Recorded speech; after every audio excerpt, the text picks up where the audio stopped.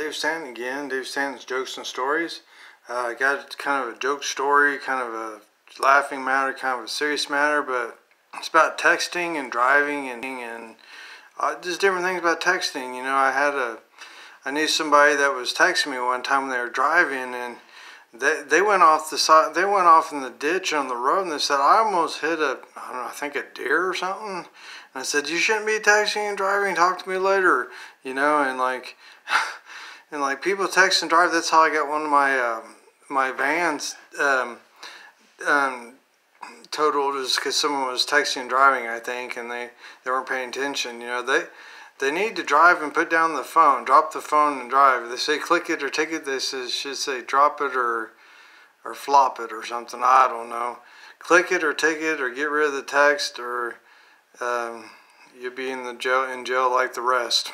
I don't know. They should really come down harder on that. But anyways, the funny stuff about that is you know, you'll see a couple and they'll be at a restaurant, you know, like they're going out on dinner dates, you know, they're all dressed up and everything, and they're sitting there texting on their phones, not even paying attention. They're either texting their friends, and sometimes they're sitting there texting each other, and I'm like, why don't you just talk to each other? Just talk with your mouth.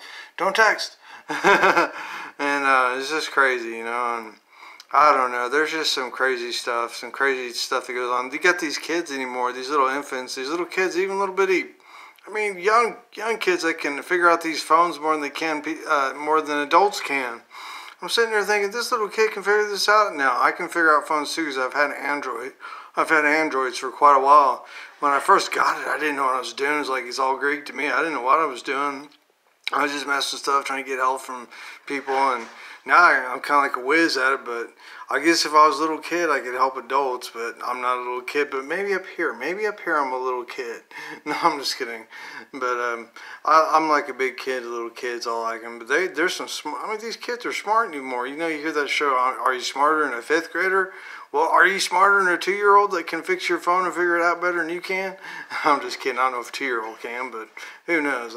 And to be honest with you, I'm probably not smarter than a kindergartner. Maybe a preschooler, but probably not a kindergarten, because I haven't been in school since I don't know how long, and these kids are so much more advanced, and they're using tablets and Chromebooks and, you know, all these different kinds of, you know, electronic devices, and mass technologies increased big time. These kids can figure stuff out. Like, I'd be like, can you help me, little toddler, little boy, little girl, can you help me figure out how to use a laptop?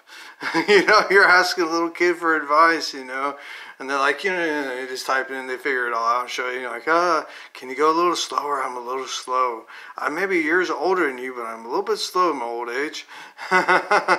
But, you know, just don't text and drive. Don't text and drive. Put it down. Put the phone down. Drive. Don't text and drive. Just drive. And when you stop, when you go home or where you're at a restaurant, just text. But when you're on a date, don't text each other across from each other. Talk to each other with your mouths. Talk to each other. Say, baby, I love you.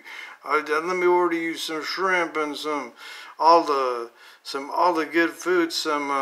All the cart of rack of lamb, or you know, something crazy, you know, something good, you know, not rack of lamb, but like ribs. Get some ribs, get some steaks, get some stuff.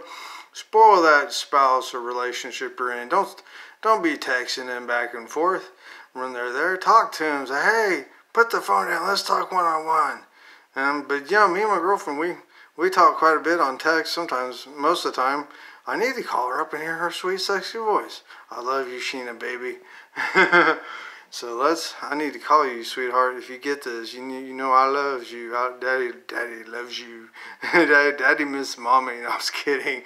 I say daddy like you. I got that from her friend. Said daddy like you. I'm just kidding, though.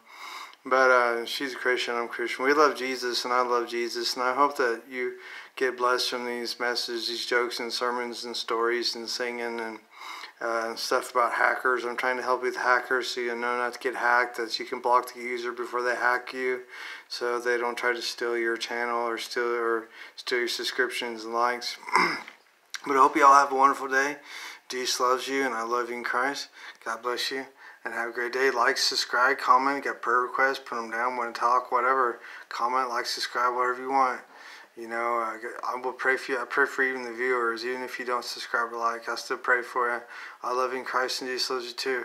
Have a wonderful day, and God bless, and bye-bye.